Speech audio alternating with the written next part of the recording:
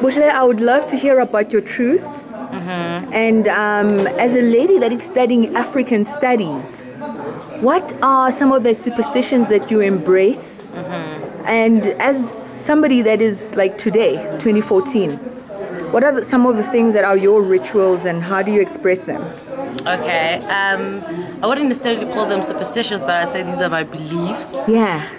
I believe very much in my ancestors, and I still practice my traditions, meaning I communicate with them via using impepho, and you combine it with maize meal and candles and sniff.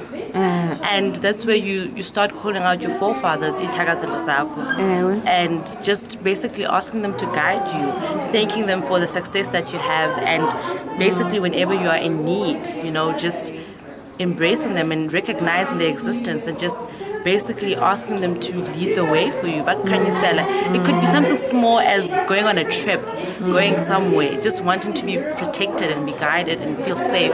Before you leave, you talk to them and you tell them. When you get a job, you talk to them and say, thank you, I'm working now.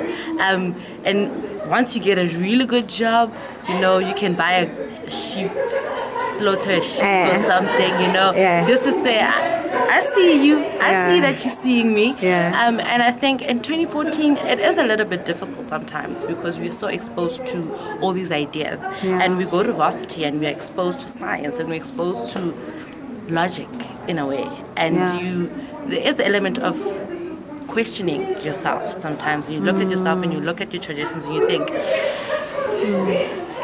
but for me, I think it's hope and faith more than anything else. So I find that it grounds me and it keeps me sane. And I think for a lot of people, even if it's religion or whatever, I think if it's nothing else, it's a form of trying to keep yourself sane and a scapegoat somehow. It's a place where you can find comfort when there is no logical reason to explain, the things or the phenomena that happens in your life. So those are my traditions, those are my beliefs, that's my truth that I live every day in my life.